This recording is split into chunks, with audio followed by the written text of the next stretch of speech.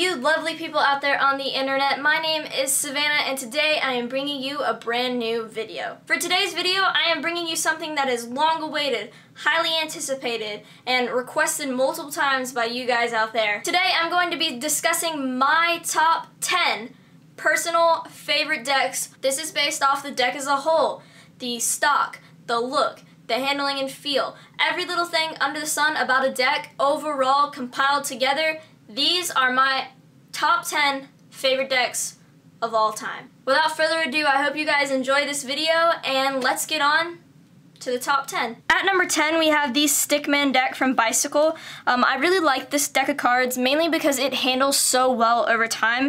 It has a really cool theme and the tuck box looks very nice. And this deck is actually animated so that the little sword guys on the sides of the cards, they actually have a little sword fight. It is very cool. This is a 100% custom deck from the court cards to the jokers to the back design. It handles beautifully. It handles so great over time. Definitely a cool pattern when you fan it. Definitely deserving of being in this top 10 countdown. At number 9, we have the Bicycle 125 editions. These cards are very cool. They were to commemorate 125 years of Bicycle playing cards being around. This is the blue version, but they have one in red. It looks very cool. It has a standard looking back design and all that good stuff. The cards themselves have a super vintagey feel. The pips and the symbols and stuff, it's very similar to kind of like an Arco vibe. But it is very nice, and it is probably one of the older decks I have in my collection that I've used continuously. It handles fantastic, even though I put a lot of wear and tear into the deck. And you can tell I put a lot of wear and tear into the deck because the coloration on the sides of the cards is a little different. It's not completely white anymore. It's kind of like a yellowish, grayish color. So you can tell I've definitely used the cards. Totally deserving of being on this countdown. Very awesome. Handles great. At number 8, we have the Medallions from Theory 11. This is a very intricately made deck, and it has that super luxe matte paper as a tuck box, which makes it feel super elegant. And the cards themselves are these are beautiful looking cards. I think the tuck box looks absolutely fantastic, and the paper on it is awesome, but the overall design of this deck, from the back design to the jokers to everything, it's very well done, very well thought out. And then on top of that, the deck handles quite awesome, and it's definitely one of the better Theory 11 decks that Theory 11 has made in a while. One of my favorites. I absolutely love the way the deck looks. The tuck box just feels so elegant, and it just has such a regal feel to it. I really do just like that about it. It is quite an awesome deck. At number 7, we have the Madison White Rounders. This is a very minimalistically designed deck, as you can tell from the tuck box, but out of all the rounders, dealers, hustlers, players, whatever, I have to say that this one is my favorite. I think this one handles, honestly, the best out of all of the Madison cards. It is very durable. The stock, the finish is great. I think the overall look with the no borders, I think it's something very cool. I really like that about it, and it handles fantastic over time. It does really awesome to wear and tear as I just shoot a card to the side, but it's just a great, awesome deck, a nice asset to your collection. And if you don't have any of the Madison line of decks, I would totally recommend this one if you're only going to choose one of the decks or the colors to get. I definitely would recommend the White Rounders. At number 6, we have the Red Monarchs.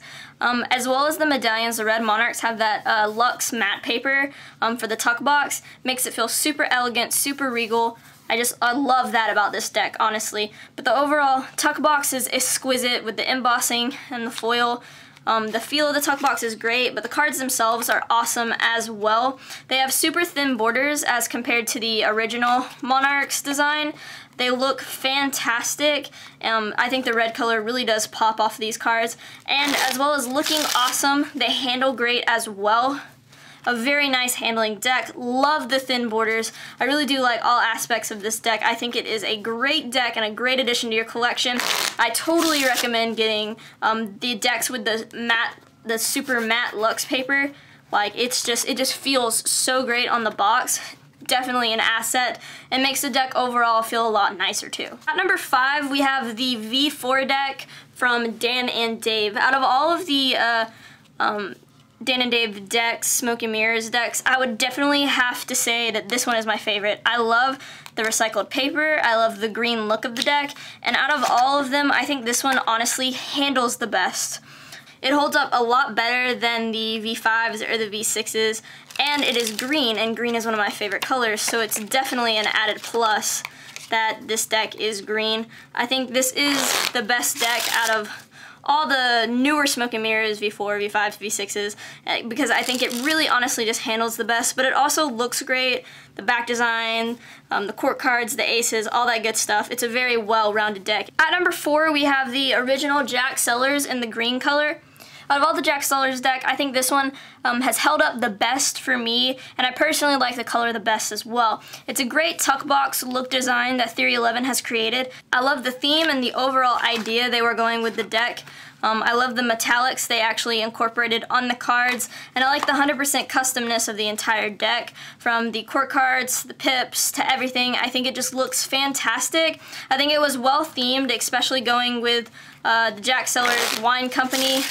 But overall, Theory 11 makes their best decks when they make them for someone else, and this deck is definitely goes to show you that idea and concept.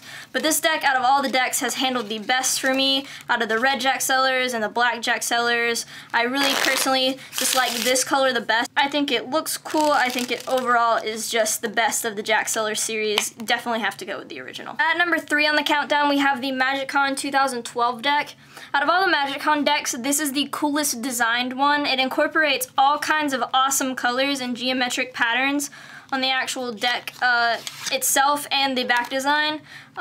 It is a one-way back design, which is kind of a turn-off to some people. However, it is one of the most vibrantly coolest designed decks, especially with this overall geometric pattern they have on it, is awesome. And the core cards are like my favorite thing ever on here, because they have like a tie-dye like pattern in the background, which makes it awesome, and the pink and like dark purple they use are just exquisite on these cards. I think they look so awesome.